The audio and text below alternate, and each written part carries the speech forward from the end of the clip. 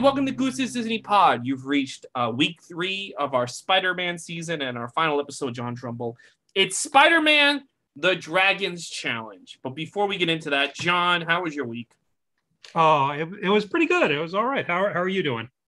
Oh, good. I went to see wrestling. I did. I saw that on Twitter. You were posting a lot last night. How was that? It was good. It was at Arthur Ashe. I've never been there before. It was very comfortable. The seats are much more comfortable than MSG or Barclays. Sometimes like you really feel squeezed in those, but at Arthur Ashe, I was very comfortable the whole night, and there were people on top of me.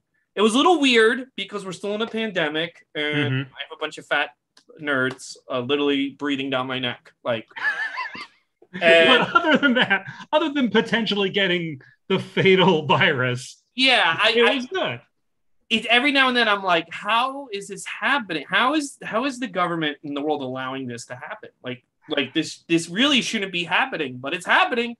I don't know. It's like 18 months. It's like, how do we not have a handle? 18 months. We have vaccines, and we still somehow don't have a handle on this. Our handle is just ignore it, and hopefully no one you love dies. That's the handle the government has. You know what I mean? Yeah. By the way, I just saw your dog in the background, and he's adorable. Oh, thank you. Yeah, he's having a good time. She's having a good. They're both girls. But yeah, it was good. But I'll just say this: if I don't get COVID after yesterday, I'm just never getting COVID. I guess I'm an immortal. I'm a vampire or something. So. Well, I'm sure that won't come back and bite you in the ass at all. Well, I have the vaccine. That's so funny because like they have to check your card, and it's in my phone. I finally gave it its own album because. Right. The camera album on my phone, but I take so many pictures of shows. Oh, yeah. Yeah. So I was scrolling. Give me a second. And she goes, no, it's okay. I believe you. And she kept walking. And it's like, they're not really doing a great job of checking the cards. But also, no, it doesn't sound like it. but also, these people, like, these are like basically like people that work at these arenas. They're not the healthcare police. They're not. I did work the podium at Caroline's before I was the manager when I started there. And I got to tell you, if they asked me to do this, I probably would have quit. Because what happens if you find someone who's like, I don't have the vaccine and I'm not leaving? Now it's your responsibility to like fight this person. It's like, I almost feel like they should have like, I don't know, like a healthcare task force. Now I'm getting into like, that's fastest, but why it shouldn't be on hostesses and like arena workers. Yeah, exactly. Enforcement, because what could they really do if you don't have the vaccine? What could they really do? So, but let's get into another topic I want to talk about this week. This is breaking. Apparently, people in Marvel feel the title X-Men is not inclusive enough, and I guess people on Twitter are having a meltdown. And then there's people on Twitter that are defending people that are having a meltdown, or going against people that are having a meltdown. What is your take on the title of X-Men? It's fine. It's been around for like nearly 60 years, and men is obviously referring, being used in the general sense. Mm-hmm. Like they had a woman on the team from day one, so it's fine. And in my opinion, it'd be dumb to change it just because it's such a known property name. It would be horrible to change it. I'm going to give you a little conspiracy theory here. Not a conspiracy theory, but just a theory in general. I don't think the higher-ups at Disney like X-Men. I think they like Deadpool. They don't like X-Men. I don't think they feel the X-Men is really theirs, even though they own it. But because of the Fox situation, I don't really think they feel any love or any like getting of the X-Men. I think they would rather push Shang-Chi and they'd rather push the Eternals than the X-Men. I don't think they get them. I don't think they want to get them. I think also incorporating their saga into the MCU is going to be really hard and complicated. I get the sense that they actually don't want to do something with the X-Men. What's your take on that? I could see a little of that. I mean, I still remember when Marvel was consciously de-emphasizing the X-Men and mutants in general and the Fantastic Four when they were owned by other movie studios, or when other movie studios had the rights to them. And yeah, it would be a bit of an uphill battle to introduce new versions of them and incorporate them smoothly into the MCU. I think the characters probably still need a bit of a rest before we introduce another live action version of them. But I think they can still do it. I mean, but yeah, Fox was pretty successful with making movies out of the X-Men. And they weren't even that good at movies. They still made a bazillion. They were very hit and miss. Yeah. I mean, they made some good ones. They made some bad ones. I haven't even seen the last few. So yeah, I mean, I'd love to see a new version that I could be like, oh yes. And I mean, that's certainly possible because like when they reintroduced Spider-Man in Civil War, we weren't that far removed from the Andrew Garfield era, but they really made Spider-Man feel fresh again, I thought. Well, I think let's say when we go to see Eternals, right? We go and in them, and they let's say this is a big shock. A Professor X shows up, and it's a different actor, but they just nail the tone, and it's just the tone of the classic Xavier. I think people would accept it within seconds. Like, yeah, the actor is playing him. Let's say they get a new actor. I think people love these characters so much, and they work so well that I think you're right. I think it doesn't matter how close the last few movies are. If you put in the right version of these characters in the movies, people will accept them right away. Absolutely. Want the X-Men. Yeah, absolutely. I mean, like as I'll always remember seeing Captain America: Civil War, and I remember the cheer that went up in the theater when they just put Queens on the screen because the audience that was in the know knew that we were about to get to Spider-Man and we were going to see it, and they were excited for it. They were primed for it. And Tom Holland was so good, and he nailed it right from the start.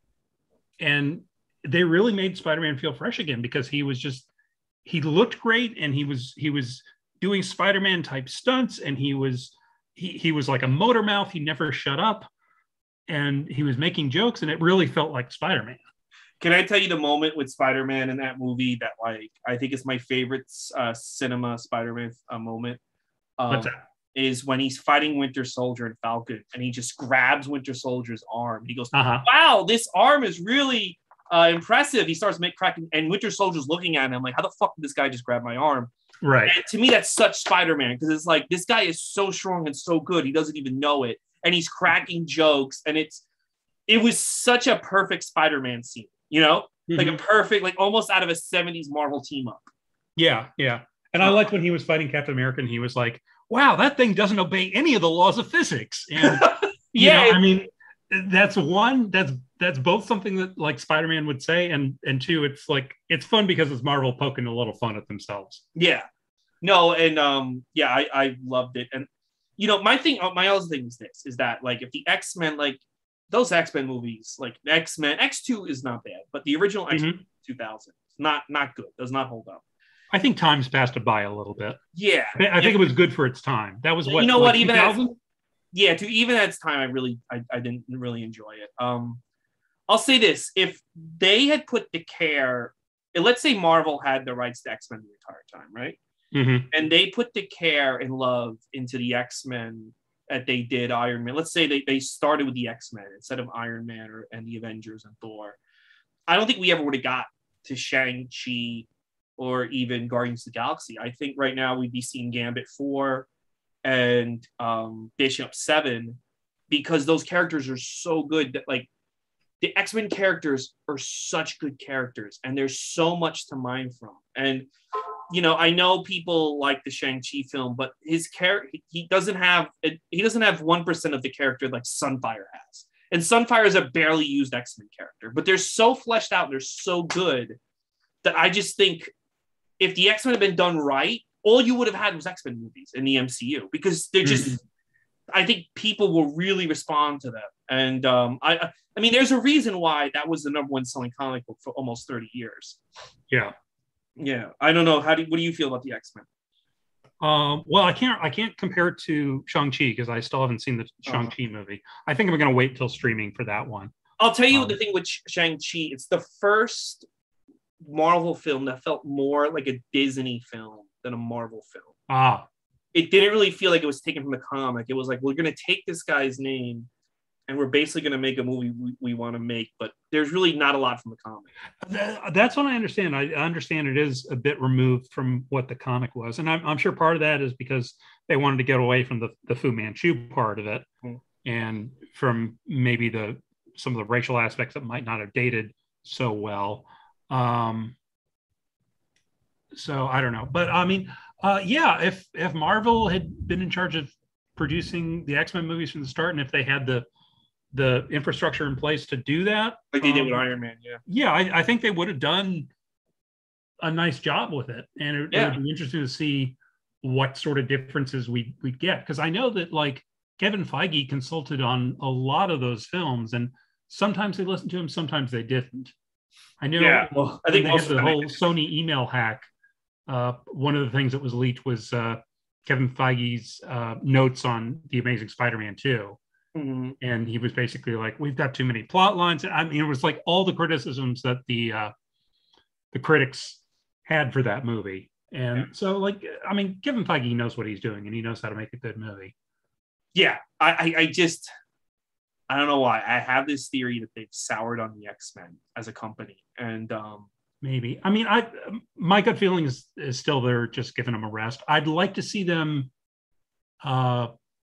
just kind of get away from the Fox model a little bit. Like, they're probably not going to do this, but I'd love to see them this time cast Wolverine with a short, more unusual looking guy rather than, big 6'3" handsome dude like Hugh Jackman was. That would be great. That would be great. They're probably not going to do that because they're probably going to emphasize Wolverine, and that's going to be the star role. Yeah, see, I think you could cast, like, I think, who they should really emphasize? I think it's Cyclops. I think Cyclops could. I agree, 100%. A great film character. Like, I think he would take off like Cap has or Star-Lord. Yeah, I mean, Cyclops, if you're doing him right, he's like Mr. X-Men. He's the number one guy. He's the star pupil. He's the most faithful of Xavier's students. I think he's gone in different directions since I last read the book, but it's kind of like he kind of goes from this straight lace, like he was kind of more Captain America than Captain America when the book started, and he becomes kind of like almost like a militant terrorist. I kind of think that's an interesting transformation, but he still kind of stays Cyclops. He's very cut off from his emotions. He's very. I think that would be the character I would, if I was going for like a tall leading man, I would cast that guy as Cyclops. And yeah, I mean, it is a little tough because by definition you have to keep the guy's eyes covered the entire time. So like, especially in a live action thing, you feel a little disconnected from him because you can't read his thought balloons. In comics, that's really a barrier. But in a live action movie, I think it is. I remember James Marsden talked about how when he was like rehearsing certain scenes, Bryan Singer would be like, "Oh, that's great," and then he'd put his glasses on for the take, and it wouldn't seem as strong. But he was doing the same thing, but it didn't read as strong because you just couldn't see his eyes. And that's I've always felt in these movies they've constantly regretted that they put Cyclops in them. They're always like trying to kind of push him aside in the movie. He dies as soon as part 3 starts. He gets captured as soon as part 2 starts. Yeah, they're constantly like, how do we get rid of Cyclops from this script? And it's like, why did you even write him in this? Yeah. He's had to put up with a lot over the years, poor Cyclops. Yeah, I have one more theory, then we'll get to the movie. This is my other theory, and I got this from Shang-Chi. I think eventually what they want to do, and I think this will also sidestep the creator problem, is stop taking from the comics. And what I mean by that is you could be like, hey, Marvel Studios is coming out with a film, I don't know, Gatorface. I'm just making up a name. Sure. And like, hey, Gatorface isn't in the comics. I know it's our first all-new character. It's an all-new story, but he's going to interact with the Avengers and Doctor Strange in the film. And then it's like, if he's being created by the studio, these characters, you don't have to worry about like, well, we didn't pay the creators. You don't have to worry about, because you can be like, well, trust us on Gatorface. We're Marvel Studios. We know what we're doing. Trust us. And if that movie becomes a hit, then they don't have to keep it. They can just create their own things. They don't have to rely on the comics anymore. I think that's eventually where they're going.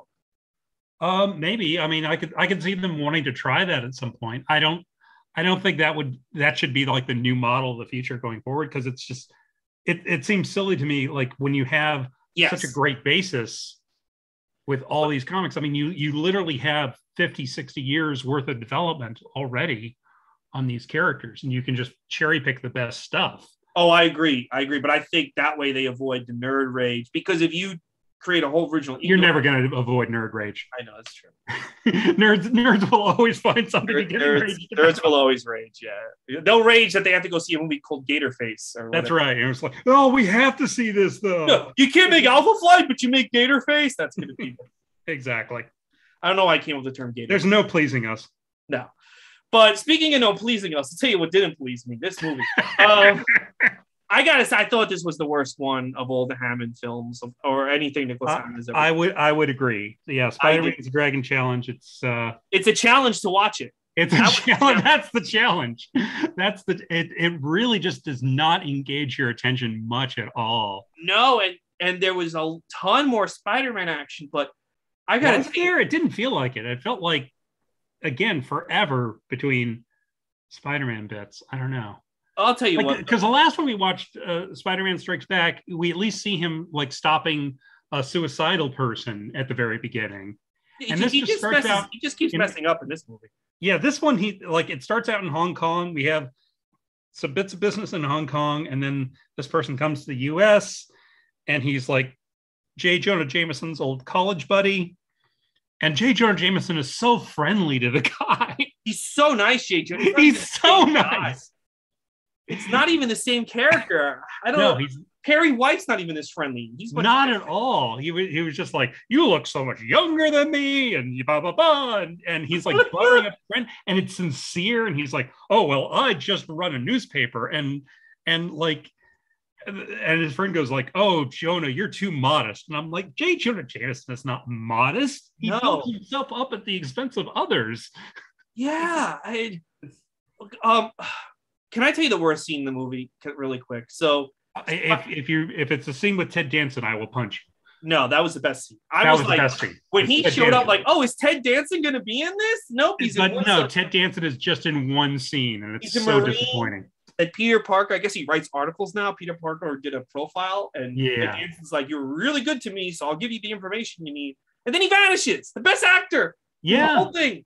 Yeah, and I was doing some research. Apparently, this was like, I think, Ted Danson's third credited screen role or something. I think Ted Danson should be in No Way Home. Ted Danson should be in most things, as far as I'm concerned. This is my story. After that, he became Captain America in the Hammond universe. He went, and Ted Danson is now Old Man Cap. And when all hope is lost, Nicholas Hammond Spider-Man shows up. He goes, there was one guy that always had my back. And then Ted Danson comes in as Cap, goes Avengers Assemble. The whole place will go crazy.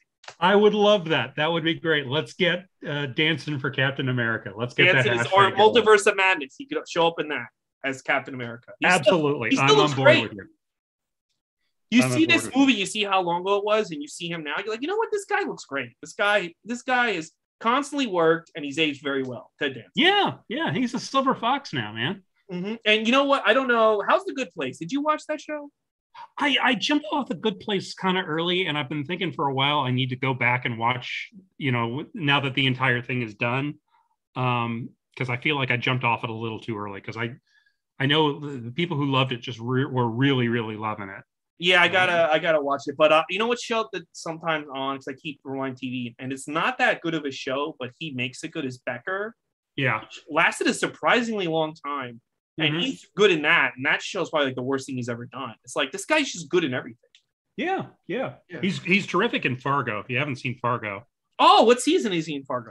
He's in the second season of Fargo. Oh, well then he's just, wow. He's like very I feel like when he dies, everyone's going to realize like this man was amazing our entire lives. Who doesn't like Ted Danson? I ask you. Well, probably the black community in 1992, but that's a whole other story. Yeah, okay.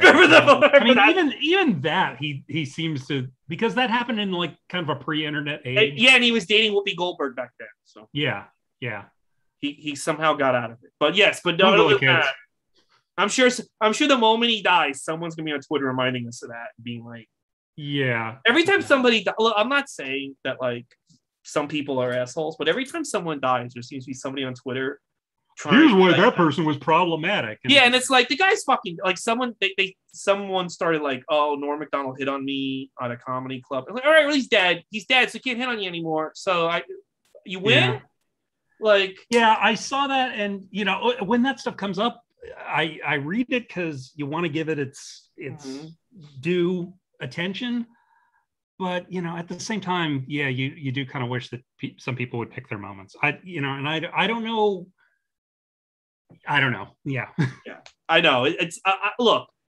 I don't want to wade into that quagmire. Well, I'll just say, like, if someone really did something to hurt you, like something really bad, like murdered your family or something, I think you have the right to tweet F him. But if they were rude to you, like there's comics that have been rude to me. When they drop dead, some of them have been died. I just don't write anything.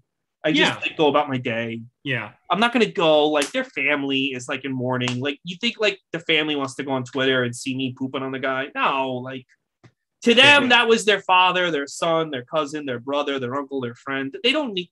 Oh, he wasn't nice to me. Okay, great. Cry me a river. Yeah. Sorry. So fucking okay. So the worst scene. All right, here we go. Spider-Man's on the subway, Court Street, which is by my house. So that was cool. So he's Queens guy after all. He's on Court Street and he's like trying to get something out of a train. And now they've established that he has this incredible spider sense this entire time. He gets what he needs. He starts running down the subway tunnel and they shoot him. Yes. How did you not die? And he just falls down like a lump of crap. It's like, is this Spider-Man or some drunk guy? Like, it was, and then they just leave him to be run over by the train. Mm-hmm. I did kind of like the stunt. You see, like Spider-Man, he recovers, and then he's like braced against the back of the wall of the tunnel. That was okay, yes. Well, I mean, that was kind of cool because it's again, it's 1979, so they're doing this for real because CGI wasn't an option, and it's obviously not a split screen or anything. So I'm like, that's cool that they actually had a stunt guy do that. But yeah, like again. Spider-Man, I guess the Spider-Man just didn't have any sort of super strength because he's so often getting overpowered by these guys with normal strengths. Yeah, so I guess he just can walk on the wall, which he never does unless he's outside. Like right, and I guess that's all he can do, which is basically just a white robe. Yeah, his webbing is not impressive looking. No. Why? I'm sorry, I really was paying attention, and I'm the host, so I should know this. But why were they? I was half paying attention. I was googling stuff during. Why were they trying to kill the? So the whole thing is they're trying to kill this Chinese man who was a friend of J. Jonah Jameson. Why were they trying to kill this guy again? I don't know. Like 10 minutes in, I was already lost on the plot. One, because the sound quality of the YouTube version we're looking at not good. And it seemed like everybody was whispering. Mm-hmm. I know that there were these three guys that they were after, and the Chinese guy, what was his name? Minlo Chan had the goods on these guys, and the bad guys trying to get him. Oh, and by the way, the opening scene, we see our main bad guy, and he's like wearing Chinese robes, and he's all dressed up, and I'm just like, well, that would never fly today. No, he's like getting painted by somebody in all this Chinese robes, and he looks like he's trying to play Fu Manchu or something. And it's it's like the whitest of white dudes. Oh yeah. Well, what about the scene where Spider-Man disguises himself as like a Chinese farmer with a straw hat and everything? He's like, no, and then they're just like, yeah, we don't think you're Chinese. I'm like, I got the sense they were trying to be racially sensitive and highlight Chinese culture. But like they didn't know how to do it back then, so they were just being incredibly racist the entire time. Yeah, I know. It's not aged well. And they have the actual Chinese person say, like, oh, if you keep your head down, no one will be able to tell. And Peter's like, yeah, that's what I was hoping. Yeah, that's my goal. Like it was just like, because they did do like they almost had like this, they paused the when they got to Hong Kong, or were they in Hong Kong or they were at some part. They were in Hong Kong. Okay. And they do this thing, they try to like educate you about the culture and significance of a lot of things. Which I will give them credit for the old college try, because nobody back then really paused action show in the 70s to try to educate people about other cultures. But it just seemed incredibly racist the entire time. I mean, and also it just kind of slows down the film. I mean, there's some nice scenery in there because they actually go to Hong Kong. Yeah, which was impressive. That no one was. I'm impressed that they spent the money to send people overseas for this. And it was fun to see Rosalind Chow, who I know from MASH and Star Trek Deep Space Nine. Yeah, she's kind of like the love interest in this right episode. And she finds out he's Spider-Man. He did look pretty. So he gets the one scene where they're operating on him. They take off the mask. Yeah, he was pretty buff, Nicholas Hammond. Yeah, he was in decent shape. like, again, the problem is, like, this Spider-Man, he hardly ever talks, and whenever he speaks, it's with Nicholas Hammond's voice, and it just sounds like it's a stuntman in the Spider-Man suit, and they just dubbed in Nicholas Hammond's voice. That's probably. So I don't know how much he actually spent in the suit, how much time he spent in the suit. I don't think he spent. I don't know if you saw it, but the Spider-Man Crawl Space last year did a reunion Zoom with him and one of the girls on the show, and that came up as soon as the movie was over. Kind of curious to watch that. See, I'll have to check he's that also out. aged well. So. Yeah. I remember seeing him in Once Upon a Time in Hollywood, and he's aged very gracefully. He played Sam Wanamaker in that movie. No, oh yeah, that's right, he did. Yeah. There was one moment, kind of early on, maybe like 20 minutes, half hour in, where, like, okay, there are these two henchmen who are running around, and they're trying to kill these three guys that the bad guy is after because they know some dirt or something. I don't know. The plot doesn't really matter. No. But, like, at one point, the two henchmen, they're like staying in the same hotel room together, and one of them's just sort of lounged on the bed. Yes, his shirt's unbuttoned halfway down because it's the 70s, and I'm like, but it did. You just look like you're a couple now. They did look like a couple. I thought that was kind of their motive, and they were trying to sneak it past the censors that these two were together. Maybe, but it looked like it was unintentional. It didn't quite seem overt enough. Okay. To be, but I think it can't be that avert back then because they would tackle you and shut you down. Especially on a superhero show, because I'm sure they considered that a kids show. Yeah, so I think they just did it quite enough so that people like us would get it, but like, I really do think very clever coding. I don't know. To me, I was taking it as like, this just is unintentional, but who knows? Who knows? Yeah. Yeah, it was just bad. It was boring. The plot was boring. I didn't care. I didn't care about this poor old man. I didn't care about her. The action was horrible. It just really like showed like this was like apparently the last episode too, by the way. Yeah, there's one bit where when they're in their Hong Kong and the bad guys, they kidnap this character, Professor Dent, who's one of the three people they're after. Really the only one. I don't know why they even brought the other two people into it. Yeah. Because they don't matter at all. No. But the bad guys come in and they kidnap the professor away from Peter and Emily, the girl he's with. And then a fight breaks out between the bad guys and the bodyguards. And it becomes like this big kung fu fight.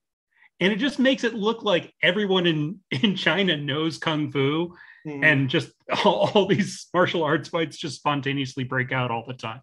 Well, I mean, I don't know. I mean, when I went to Hong Kong, I don't know. Oh, sure. Okay. Well, so maybe that was completely accurate. But it's kind of hilarious because like Peter, he dashes off to turn into Spider-Man. And by the time he comes back as Spider-Man, the fight is over. Yeah, that was kind of funny. Away. So Spider-Man gets into like a motorboat to chase after them. And it's kind of funny to see Spider-Man just going after the bad guys in a motorboat. Mm-hmm.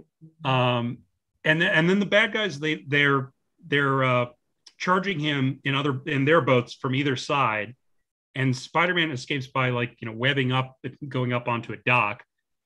And I swear when he's jumping up, I swear the picture paused for a second, and I think it was like where they edited the commercial break, but it didn't edit it tight enough. Mm-hmm. I don't know. I found that very hilarious. Oh yeah, there were so many like just moments where like, am I really? It's just so bad, so ridiculous. You know what this?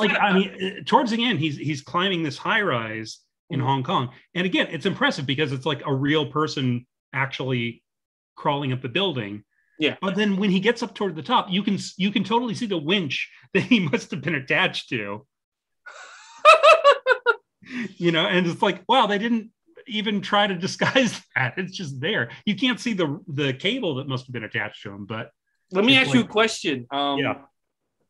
I kind of feel like if you took Spider-Man out and put Shang-Chi in, you could kind of make this the pilot script for like a Shang-Chi film. Because I don't know. Did you? If you took Spider-Man out and you put like Jim Rockford in, it would not change. Yeah, I know. In any substantial way. Yo, you're right. Or well, maybe not Columbo, because Columbo wasn't really an action show, but like if you put MacGyver. Yeah.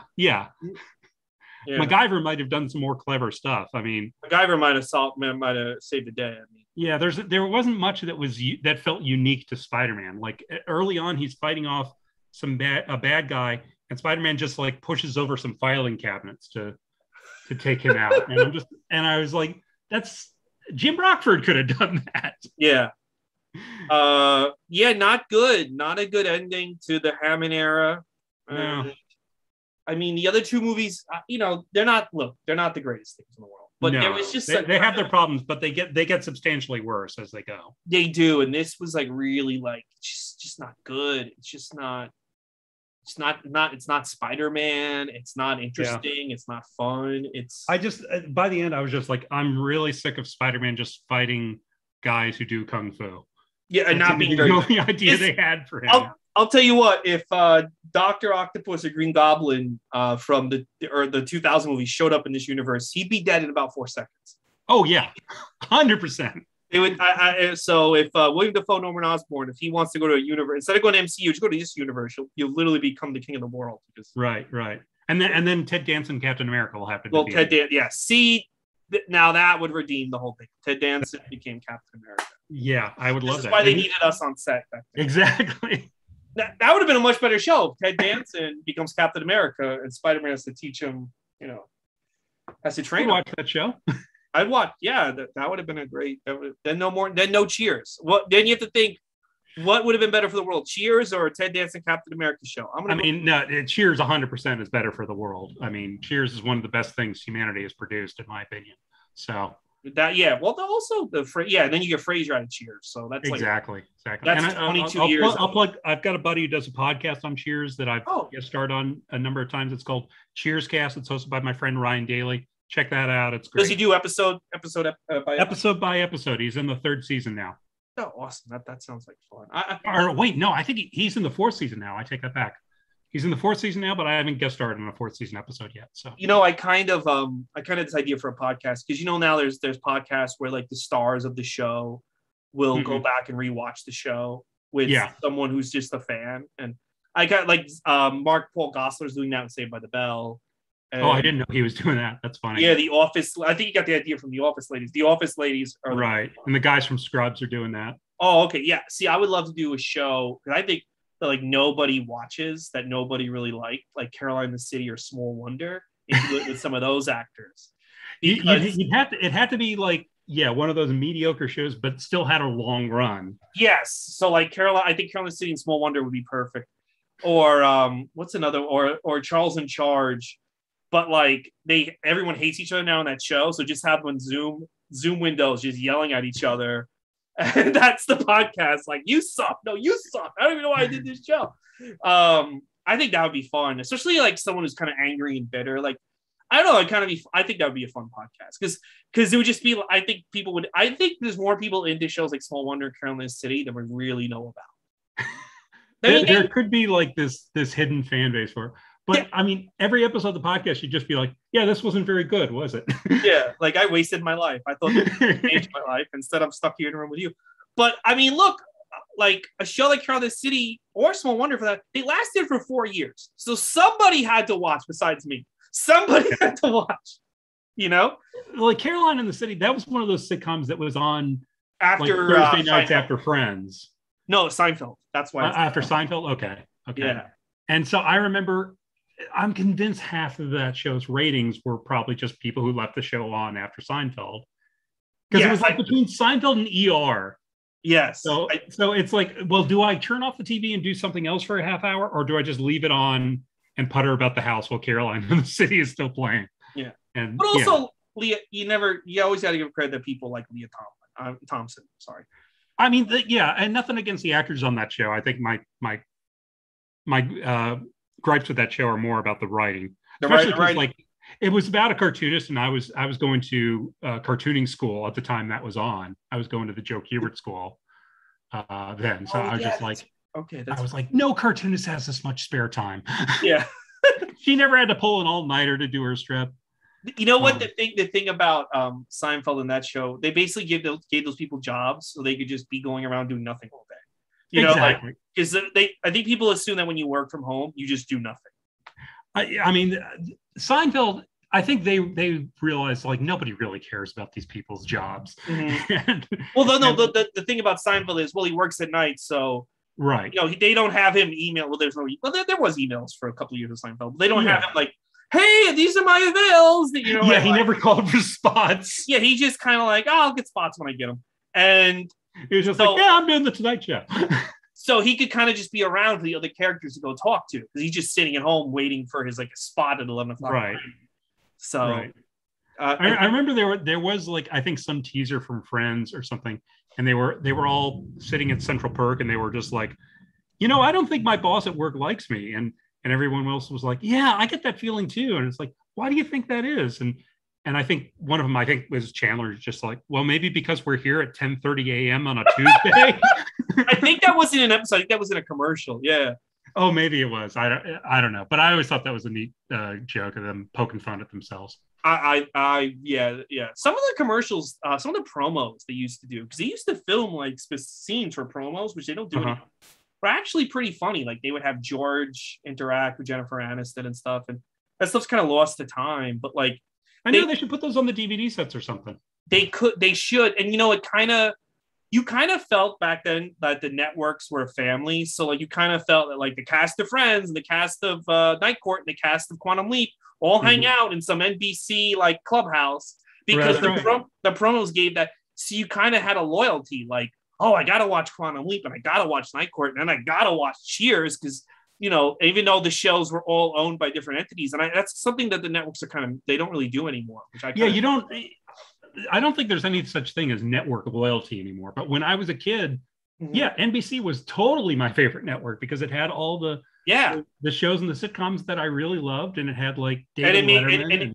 They kind of made you feel that like Scott Bakula. That show doesn't exist on an island. Scott Bakula and Paul Reiser, they hang out, even though more people watch Mad About You than Quantum Leap. They're all equal. They're all buddies. They're all like on the same team, and I really think they should bring that back. I think if one of the networks brought that back, I think that would be a huge success, especially if they did like viral videos on Twitter and Instagram. That would be fun. I don't know if there are any individual shows that are big enough for that though anymore, I guess you could do like on NBC. I'm just thinking I don't watch these shows, but SVU and The Voice. I don't know. Yeah. I was about to say. Do you remember like a number of years ago when they when all the NBC stars, I think it was a Super Bowl commercial, they all did the Brotherhood of Man from. Yes, that is a very weird, because Donald Trump. So bizarre because it's got like all the sitcoms they had at the time. Mm-hmm. Donald Trump is in it because this is when The Apprentice was really big, and you can see various people who are like, I can't believe I'm doing this. Why am I doing this? But also so many people that basically went to war with Trump years later. Right. But I remember like they showed the current cast of SVU, and like Mariska Hargitay's singing, and like a couple of the people look very uncomfortable, and Ice-T just like comes in at the end and gives just sort of a what the F look to the camera, because that Ice-T didn't want to sing Brotherhood of Man, but Richard fucking Belzer is throwing himself into it with gusto. He is like singing and dancing, and Belzer is just committed to the bit, and I love that about him. I love that man. Well, Belzer, when he was doing stand-up at Caroline's, he used to have a band, and he would sing and perform. He really wanted to become kind of like a rock singer star, but he was a comic. He had a whole band, and one time, and I wasn't there for this, just before I got there, Michael J. Fox played guitar for him. And oh, wow. He was there playing guitar. He would always have like all. So I met David Chase through him, Clark Jones from Homicide: Life in the Street. You know that show, right? Oh yeah, I'm a big Homicide fan. Oh good, finally there's two of us. I'm joking, but I met him through. I met the other guy too. The guy who was Andre Bauer's partner, Kyle something. Kyle Secor. Yes. Oh, so Bayless. A lot of yes. They came, and a lot of big names. I mean, I met that guy who passed away from Sex and the City through him, also through Mario Cantone. I met most of the people from Sex and the City except for Sarah Jessica Parker. But yeah, when Cantone And when Belzer were there, it was like celebrities galore. Oh man, I would have loved to have been there for that. I mean, I've never seen Belzer do stand up live. I have his album Another Lone Nut. And that actually starts out with like like a musical thing. He comes out and he's like, "Hey, I'm the Bills, you're the audience," and yeah. It's so. I was in the middle of a Homicide rewatch when Clark Jones walked in, and I told him. Clark Johnson. At the time, how old was I? I had to be like 22, 23. And because that's when the DVDs came out, and he looked so shocked that someone that like was my age was watching that show, but he seemed happy, like, "Oh, that's cool," you know what I mean? Oh yeah. He's a director now. He directs. Yeah. He directed the SWAT movie. I know he directed the pilot of The Shield. Yes. He was. That show is so good and so forgotten. Yeah. I love Homicide. So many great actors. Like, I'm glad Melissa Leo finally got her due, but like she was killing it 30 years ago. Yeah, a few months ago, Reed Diamond, Kellerman actually followed me on Twitter, and I was like, yes. Oh, cool. He was good on Agents of S.H.I.E.L.D. He was on that show, by the way. Yeah. Mm-hmm. I enjoy seeing the actors pop up, and like Andre Braugher, of course, went on to Brooklyn Nine-Nine, which just ended last week. Mm-hmm. And it's so weird to me whenever I think like Andre Braugher was on Brooklyn Nine-Nine for longer than he was on Homicide. That's weird to me. I mean, he did a great job on both, but it's still weird to me because he'll always be Frank Pembleton in my mind. Yeah, me too. And I have a friend who knows Andre Braugher. I have a friend who's a tap dancer, and he also works as a dance instructor, and he taught both of Andre Braugher's kids how to tap dance. Oh, that's great. Well, yeah. That guy never. I feel. Can I tell you, if that guy showed up? If the 1992 Andre Braugher showed up today, he'd be a Marvel hero. He'd either be the new Black Panther, or he'd be someone. He'd be Blue Marvel. I mean, there's still time, I guess. Yeah. He was in that Fantastic Four movie. He was in Rise of the Silver Surfer. I know, but he was like he was like one of those, "Sir, I like superheroes, and what's this silver guy doing here? Let's operate on him." Like, I hate those characters. Like, I don't believe in any of this. He's great in whatever he does. I mean, no, he does. But like, I was like, this is what you give him. Come on. This is Frank Pemberton. Give him, at least, can you make him the Wizard or something? Give him something. All right, we haven't talked about the Spider-Man movie in 20 minutes. It's garbage, guys. Don't watch it. It's not good. Not good. That's all I could say. Watch like a YouTube compilation or something.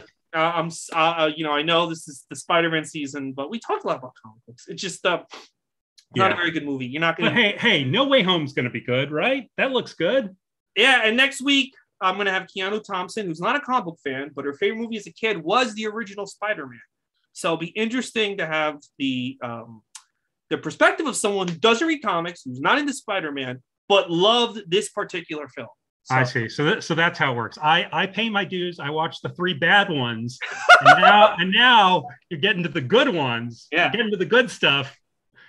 And you bring in other people. I get it. Listen. When I do Captain America and I got to do the 70s Cap film, I've never watched those all the way through. I don't know. I bought the DVD with both of them on because I was like, let me just have this for my collection. And I put it on, and I just can't. But you know what? I can't believe that they made these things. And it's just like, at this point, like, just call it Captain Doodah. I don't know, like, why. I remember the one they made in like 1990. Where Salinger's son Matt Salinger played Captain America. Oh, that's why he never wrote another book. He saw that. that's pretty bad. That was a rough one. I remember being excited. They had the poster in the movie theater. I went to go see Back to the Future 2, and I walk out and it's Captain America poster, and I'm like, because Batman had just come out the previous summer. I'm like, right, things are ramping up. This is awesome. I was 8 years old. I was so pumped. Didn't come out.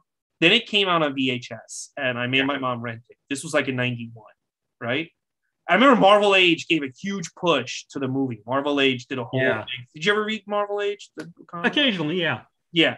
And I got it home, and I'm like, this is a steal. I didn't have to go to the movies. I get to watch this at home. It's like, I think Kramer once said, it's like you're the world premiere, Jerry. That's how I kind of felt. I've always felt like that. You're the world premiere when it's direct-to-video. So, like, I put it on, and I was like, oh, God. Marvel, God. I remember like the big complaint was that Marvel could not get a good movie made to save its life. Oh, I remember that, because like DC, they had the big budget movies like the Christopher Reeve Superman movies, and of course Batman was the big hit of 1989, and then well into the 90s, all of Marvel's movies were just laughable. Oh, the first Marvel character that made it to the big screen was Howard the Duck in '86. I saw that on my 14th birthday, and that's still like one of the most infamous Hollywood flops. Yeah. Oh God, yeah. Just so many bad movies, and it was so funny because like Marvel comics are so good. It's like if only could, and then they did tap into it. So yeah, and the rest is history. And now Disney owns the planet. John, where can people find you on social media? You can follow me on Twitter at Trumbull Comic. That's TRUMBULL and the word comic. You can also follow me at SNL Nerds Show on Twitter. That's the Twitter handle for my podcast, the SNL Nerds, where we talk all about Saturday Night Live, and the new season's premiering on October 4th. So we're gearing up for that. Time is flying. Time is flying. I know. We went through the summer so damn quickly. Yeah, I hope they better have a tribute to McDonald. They better do something. I'm sure they'll do something. Yeah. They'll have Nicholas Hammond come out. There you go. What better tribute could you have? They'll have Ted Danson as Captain America. Okay. They'll have Ted Danson dress up as Captain America, as Norm Macdonald would have. I think we have solved a lot of problems with this cast. I just found out this week Norm Macdonald was a comic book fan. Oh, one of his nieces posted on Twitter and mentioned that. It would have been great if he got the voice of Spider-Man in the next Spider-Verse cartoon. Like give him. I'm trying to think of a good Spider-Man to give him maybe like, I don't know, House of M Spider-Man or something. I'm gonna defeat this bad guy by shooting webs out of my anus. The 60s cartoon Spider-Man, because that guy kind of had a deep voice. There you go. And now he's kind of like have him be just like the super snarky Spider-Man. Yeah, because he's like a meme anyway now, the 60s Spider-Man. So, okay, guys, if you enjoyed this episode, we did the other two Nicholas Hammond films previously. We got more in depth in those films, but those were actually watchable. Yes. Next week, Keanu Thompson shows up. We're going to talk about Spider-Man from 2002. Tobey Maguire shows up. Things are about to get real in this season. Yeah. Also, this is a Disney podcast. I did all the Disney animated films. John was here for Tarzan. I did all the Disney live action remakes and the Pixar films. So please go to the archives for that. Subscribe to us on iTunes, Gootz is Disney Pod, and follow me on Twitter and Instagram, Ray Gootz. The guys, thank you so much for being here. John, thank you so much for being here the 3 weeks. I think we had a good time. We had a lot of fun. We did have a lot of fun. Yeah, I'm going to miss this. I'm not going to miss watching the Nicholas Hammond Spider-Man movies, but I'm going to miss this part of it. Listen, I'm going to start a Wonder Woman 70s rewatch podcast, and you are going to be the co-host. There we go. We get to talk about how Wonder Woman how far overpowered by businessmen. I mean, Linda Carter did jumpstart my puberty, so. Well, I got to tell you, I'm doing an Arrowverse rewatch. I watch one episode a day of something. Right now, I'm up to Arrow. Mm-hmm. And last October, I watched Wonder Woman, and I kind of half watched it. I had it on the background just when I was doing stuff. But there were some scenes where they put Linda Carter in some outfits. I was like, this was one of the most gorgeous women on the planet. Yep. Bar none. They lucked out. They really lucked out by finding her. There was a scene where she's at a sauna, she's in a bikini. I'm like, how? This is just a magnificent woman. So yeah, it would be much better rewatching this. By the way, did you notice there was another gratuitous bikini scene in this? Yes, towards the end, they just focus on this woman in a bikini. Not a speaking part or anything. She's just there, and some producer had a fetish. And he didn't mind sharing it with us. And also, the theme song of this show, it is the most pornrific music ever. Oh, yeah. Well, most of the music in this show. That's why, I usually take a song from the show, from the movie that I'm reviewing. Mm-hmm. But I just take covers of the other Spider-Man themes because there's literally no good music on this whatsoever. So. Oh, I don't know. You got that saxophone. Oh, yeah. You should play it at the end of this one because it's just hilarious. Maybe I'll do that. Yes, I'll play. John, thank you so much for being on the show, guys. We'll see you next week. Thank you again, John. Thanks.